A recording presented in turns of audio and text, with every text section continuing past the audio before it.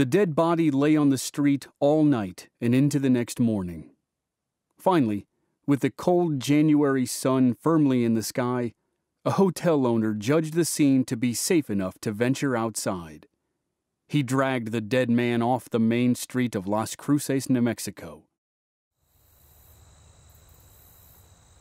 The previous night, a man named Quirino Fletcher was running his mouth. He bragged about escaping from a prison in northern Mexico. He had been sent to jail for murdering a man from Texas named Mansfield. Well, here in Las Cruces, he ran into friends of Mr. Mansfield. They didn't like his boastful talk of having killed their buddy. Around 10:30 p.m., 3 men blasted Fletcher 6 times with their pistols. Fletcher slumped into the dirt of Main Street, with bullets in his head and body. And that's where he stayed, all night long. No one was arrested for the killing, but everyone knew who did it, and they weren't about to risk offending the outlaws by touching the dead man. The next morning, a man who owned a hotel on Main Street decided they had waited long enough. He hauled Fletcher's body out of the thoroughfare. Presumably, life returned to normal shortly thereafter.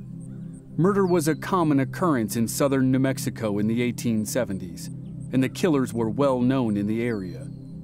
It was never proved, though always suspected, that outlaw Captain Jesse Evans and 2 of his cronies murdered Quirino Fletcher on Main Street, January 19, 1876. The rampant lawlessness of Evans and his loose gang of outlaws called the Boys would eventually wear thin in the Las Cruces area, and Evans would lead his gang northeast to a county called Lincoln, where a war was brewing.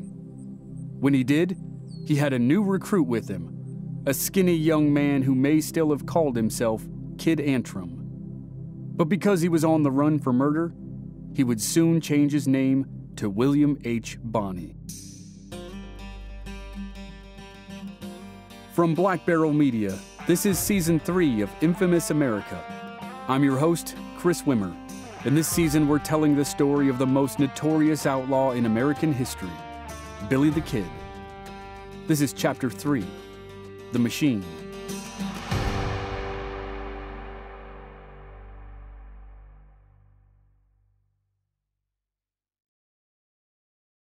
Henry Antrim's movements are predictably hard to track after he fled Fort Grant in the wake of the killing of Frank Cahill.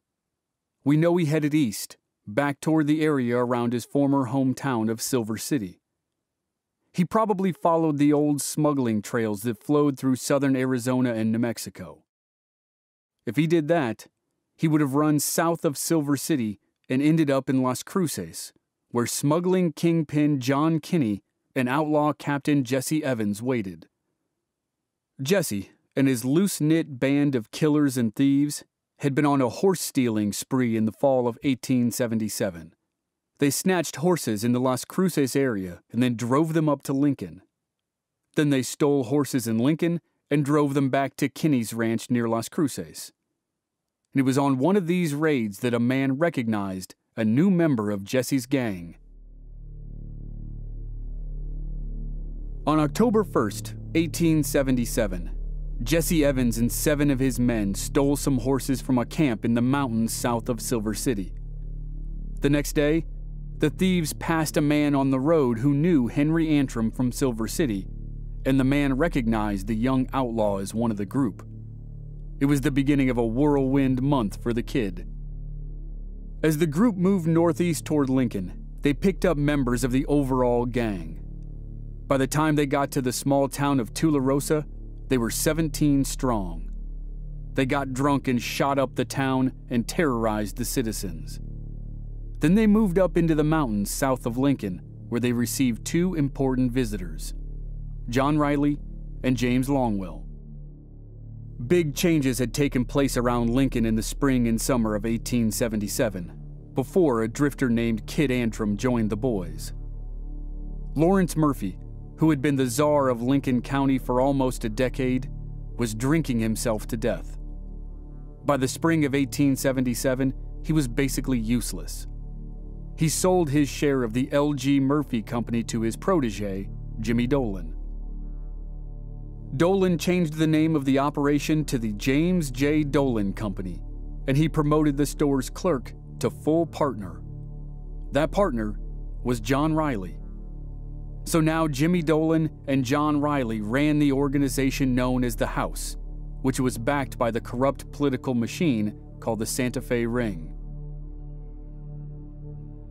At the same time as the leadership and ownership of the House passed from the old guard to the new guard, a young Englishman partnered with a Scotsman to form a competing company.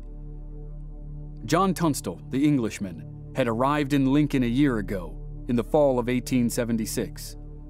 By the spring of 1877, as Jimmy Dolan took over for L.G. Murphy, Tunstall had bought land and cattle in Lincoln County. And, in August, he completed construction of a store in the town of Lincoln that would be a direct threat to Jimmy Dolan's store. Tunstall was supported by a Scotsman named Alex McSween. McSween had been the debt collector and lawyer for the Murphy-Dolan store before they'd had a falling out. The falling out proved to be an ongoing situation, and it would have terrible consequences very soon. But at the moment, the co-owner of the James J. Dolan store, John Riley, and an employee of the store, James Longwell, were having a party with outlaws at a mountain retreat. Dolan and Riley had long been associated with outlaw Jesse Evans and the gang of thieves known as the Boys. The Boys stole cattle and horses and sold them at rock-bottom prices to the Dolan Company. Then the Dolan Company sold them to other buyers who never asked where they came from. It was a sweet racket, but there was one problem: the young upstart Englishman, John Tunstall. Tunstall was planning to cut in on Jimmy Dolan's action, and Dolan was not going to allow that to happen.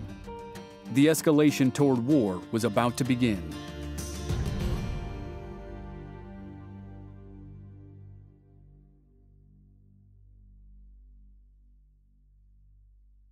As the bonfire at the mountaintop party burned down to ashes, the group of 20 or so men split up. Some of them headed back toward Tularosa, the town they had just terrorized a couple days ago. Some of them headed east toward the Seven Rivers community. The ranchers of Seven Rivers had recently reached an uneasy truce with cattle baron John Chisholm. Chisholm had been in the area for a decade, and he had a massive ranch and a massive cattle herd. When smaller ranchers moved into the land south of Chisholm, they stole his cattle and used them to start their own herds, or sold them to Murphy and Dolan. Either way, Chisholm was mad. He and his cowboys fought the Seven Rivers ranchers, and by extension, Murphy and Dolan. Shots were fired and people were killed, but ultimately the two sides were able to make a tentative peace. And at this point, Chisholm didn't actually own the cattle that roamed his lands. He had sold the entire herd to a company in St. Louis, and the man who had brokered the deal was Alex McSween. So that's how the two sides stacked up. Jimmy Dolan was on one side, allied with the Santa Fe Ring, the Seven Rivers Ranchers, and the outlaw gang run by Jesse Evans. And John Tunstall was on the other side, allied with small-time lawyer Alex McSween and cattle king John Chisholm, who was easing into retirement. And if that sounds like a mismatch, it was. And it would have tragic consequences in just a couple months.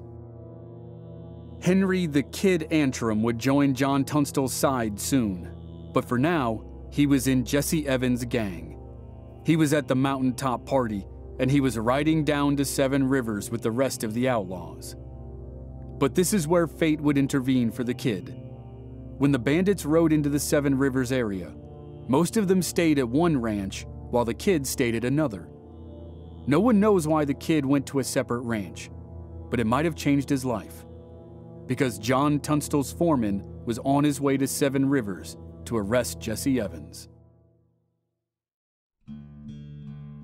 A month earlier, Jesse Evans and some of his gang, which may have included the Kid, stole horses from John Tunstall. Tunstall's foreman, Dick Brewer, grabbed a couple neighbors and chased the bandits. Brewer's friends were two men who would eventually become regulators: Josiah Doc Scurlock and Charlie Beaudry. The three men trailed the bandits all the way to Mesilla, the stronghold of smuggling kingpin John Kinney, but they couldn't recover the horses. A month later, at the same time the bandits were having a party in the mountains, Brewer was the foreman of a grand jury in Lincoln. He made sure the jury swore out arrest warrants for the horse thieves, and he was deputized as a constable to serve them. Brewer rounded up a posse and then convinced the local sheriff to join the effort. The sheriff, William Brady, needed to be convinced because he was allied with Jimmy Dolan, which meant he was also allied with Jesse Evans, which meant he was against John Tunstall and Dick Brewer. Brady was not wild about going on this raid and possibly making enemies of both Evans and Dolan. But eventually he agreed to do his duty, and the posse rode to the ranch near Seven Rivers where the gang was rumored to be staying. The 15 men of the posse confronted the 7 bandits. Shots were fired as the outlaws mounted a brief standoff. But the bandits were outnumbered and outgunned, and they soon surrendered. Brewer took 4 men into custody, 3 of whom were Jesse Evans and his top lieutenants, Frank Baker and Tom Hill, who were stone-cold killers.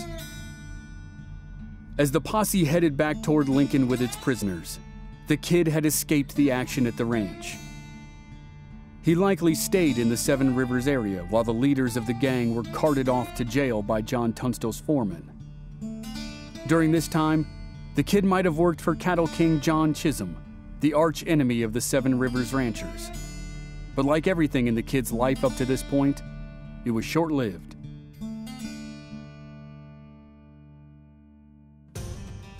The outlaw gang needed to break its leaders out of jail, and the kid would soon find himself in jail. And at that point, he would reach a crossroads in his life, and he would likely be offered a deal by John Tunstall and Dick Brewer.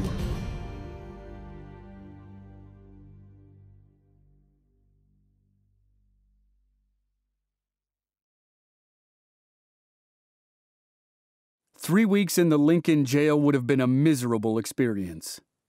It wasn't the classic Old West jail you see in movies. It was a dungeon. It was a hole in the ground with an adobe building on top of it. Jesse Evans and his 3 men were allowed out of the hole for 1 hour a day. They got an hour of exercise first thing in the morning, and for the remaining 23 hours a day, they were crammed together in a pit, which is why they were probably desperate to escape when the jailbreak finally happened in mid-November. Sometime around November 16th, a group of men who were interested in the freedom of Jesse Evans gathered outside Lincoln. They were a mix of the corrupt forces in Lincoln County. They were members of the gang. They were Seven Rivers ranchers. And they were cattlemen who worked for Murphy and Dolan. And maybe they included the kid. Overnight on the 16th, they rode into Lincoln. There were around 30 of them, all armed, and as they marched up to the jail, they found a lone guard stationed in the adobe building. For the last couple weeks, 6 guards had stood watch at all times, but tonight, Sheriff Brady had sent 5 of them home. The one man who remained looked out at 30 gunmen, and he politely stepped aside, which he had probably been told to do anyway. The men broke down the door to the dungeon with heavy rocks that had been conveniently piled next to the jail. A few minutes later, and with very little effort, Jesse Evans and his 3 men were free. They climbed onto their horses and galloped out of town. It was probably the easiest jailbreak in the history of New Mexico, and it had almost certainly been organized, or at least blessed, by Jimmy Dolan. The midnight jailbreak surprised no one in Lincoln County, least of all John Tunstall. Every man who participated in the action, from the gang members to the ranchers to the cattlemen to Sheriff Brady, was allied with Dolan. While Jesse Evans had been in jail, Tunstall had made a play to flip him. Tunstall had gone out of his way to try to become friendly with Evans and his men. He sent them gifts that included whiskey and new clothes. Tunstall still hadn't recovered the horses that had been stolen by Jesse's gang 2 months ago, and at the very least, he wanted them back. Maybe he thought he could bribe Jesse into telling him who had the animals. Or maybe, with a lot of luck, he could get Jesse to change sides and join him in a fight against Dolan. Neither happened, but it seemed like fate stepped in at this point. The person who had at least a couple of Tunstall's horses was Kid Antrim, and not long after the mob broke Jesse out of jail, the Kid was arrested and thrown in the same dungeon that Jesse had recently vacated. The man who arrested the Kid was probably Deputy Constable Dick Brewer, foreman of the Tunstall operation. Tunstall probably saw the Kid as the next best option to Jesse Evans. The Kid had been with the boys for 2 months. He knew their inner workings. He knew their relationship to Dolan, and he had impressed people in the area with his ability to ride and shoot. If Tunstall couldn't get the Kid to testify in open court against Jesse Evans and Jimmy Dolan, then the Kid would be an asset as a hired gun. Either option would get the Kid out of jail, and he probably jumped at the chance. So, in December 1877, the Kid switched sides and went to work for John Tunstall under the supervision of Dick Brewer. People still called him Kid, but by this point, if not sooner, he was using the name William H. Bonney.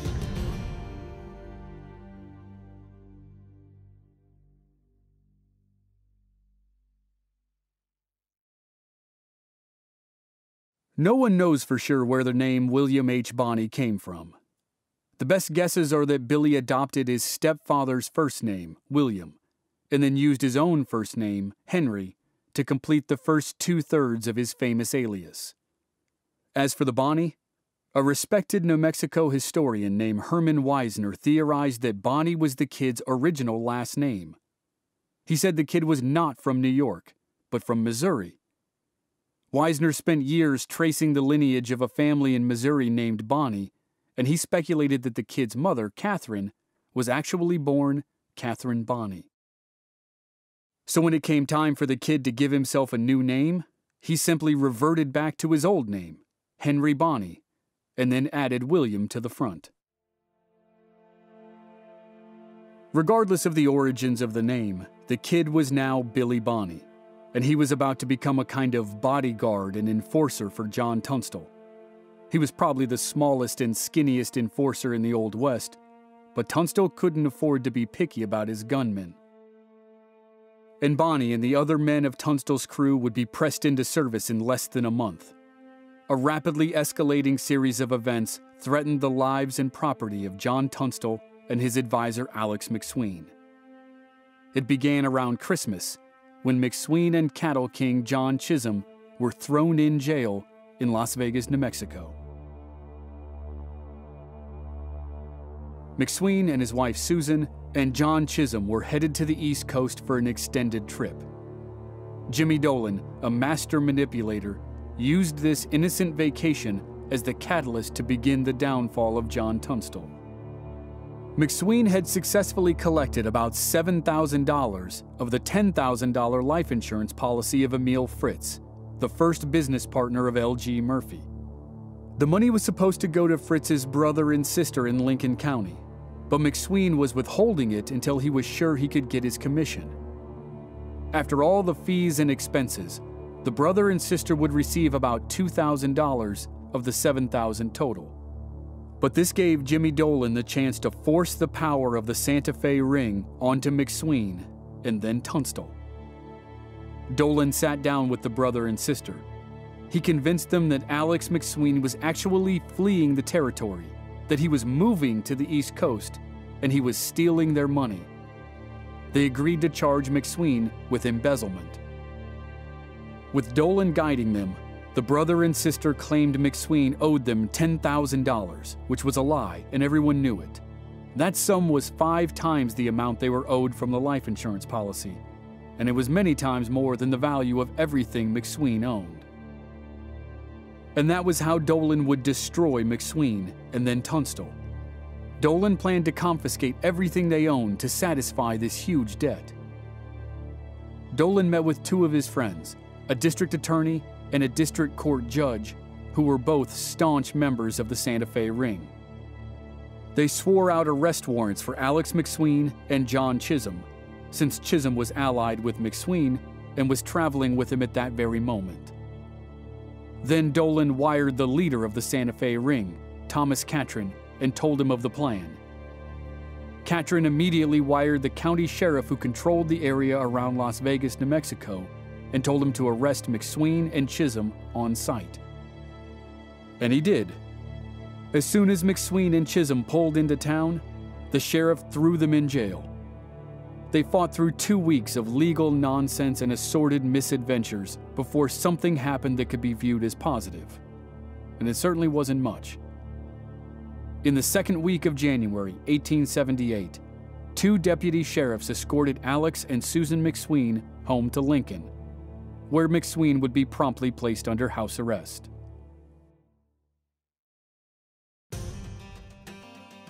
John Chisholm was still stuck in jail in Las Vegas, choosing to fight the legal battle from there. As soon as McSween returned to Lincoln, the real fight began.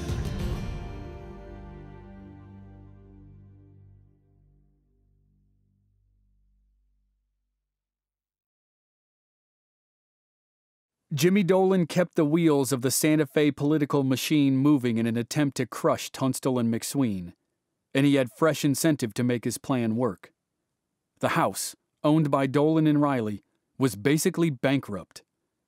Dolan took one last drastic step to keep his business afloat. He mortgaged everything to the leader of the Santa Fe Ring, Thomas Catron. All the land, all the livestock, all the buildings, all the goods in the stores. Dolan and Riley would lose it all if they couldn't turn their business around, which meant they had to wipe out Tunstall and McSween. The meeting that brought all the combatants together one final time happened in early February at the home of the district court judge down in Mesilla, outside Las Cruces. It was a hearing to settle the dispute over the life insurance money. McSween had to answer to the charge of embezzlement.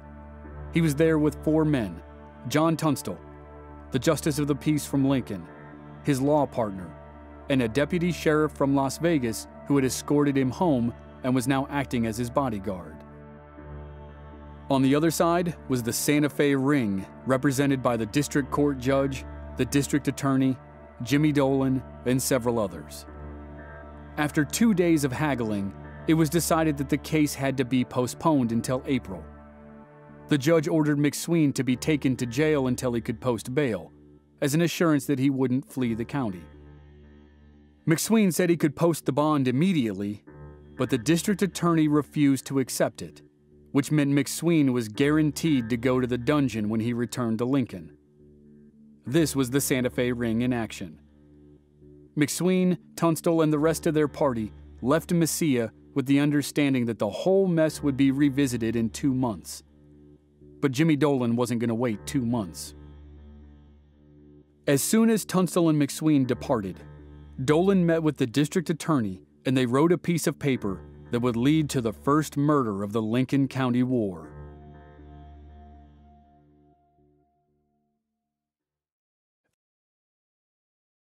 Emil Fritz's brother and sister still claimed McSween owed them $10,000. Jimmy Dolan and the lawyer for the brother and sister worked with the district attorney to prepare a civil suit against McSween for $10,000. As a security for the lawsuit, Dolan asked the district court judge to issue a writ of attachment for McSween's property.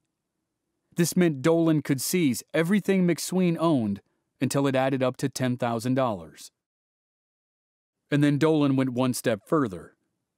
Because it appeared to everyone that McSween and Tunstall were business partners, Dolan would attach Tunstall's property to the court order as well. This was the master stroke.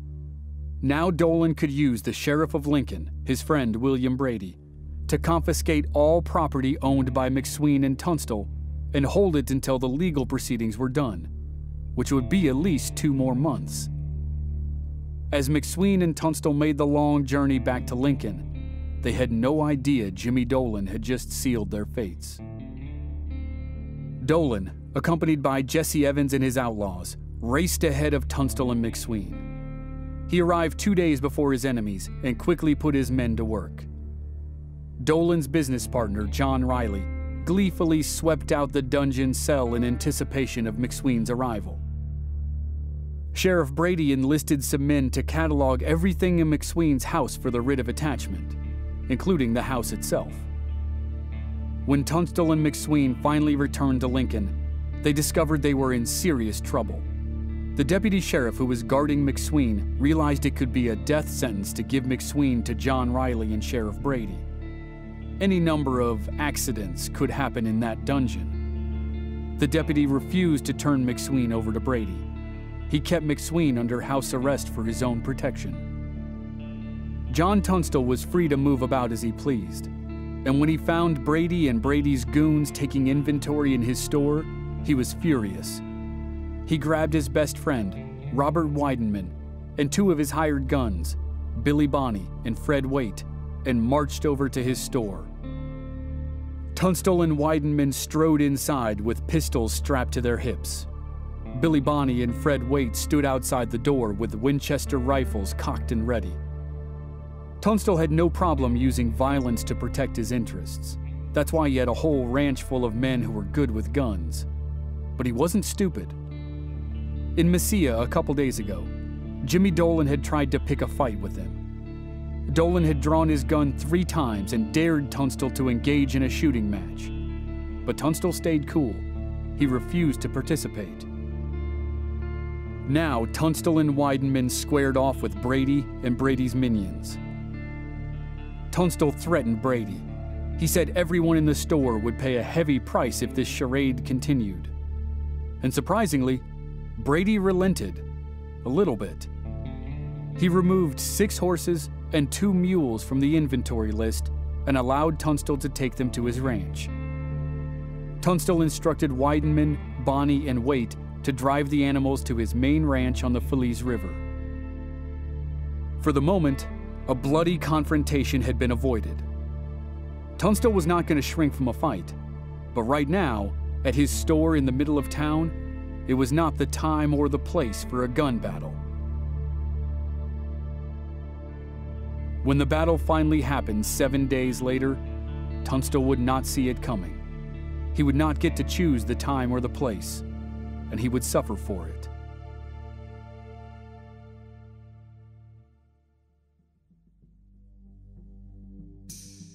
Next time on Infamous America, the power struggle between Jimmy Dolan and John Tunstall escalates, and then finally leads to murder. A cold-blooded killing forces everyone to choose sides. There can be no middle ground as Lincoln County is on the brink of open warfare. That's next week on Season 3, Billy the Kid. Research assistance for this season was provided by Aaron Aylesworth. Original music by Rob Valier. Editing and sound design by Dave Harrison. I'm your host, Chris Wimmer. If you enjoyed the show, please leave us a rating and a review on Apple Podcasts or wherever you're listening. Please visit our website, Black Barrel Media, for more details and join us on social media. We're Black Barrel Media on Facebook and Instagram, and B Barrel Media on Twitter. Thanks for listening. We'll see you next week.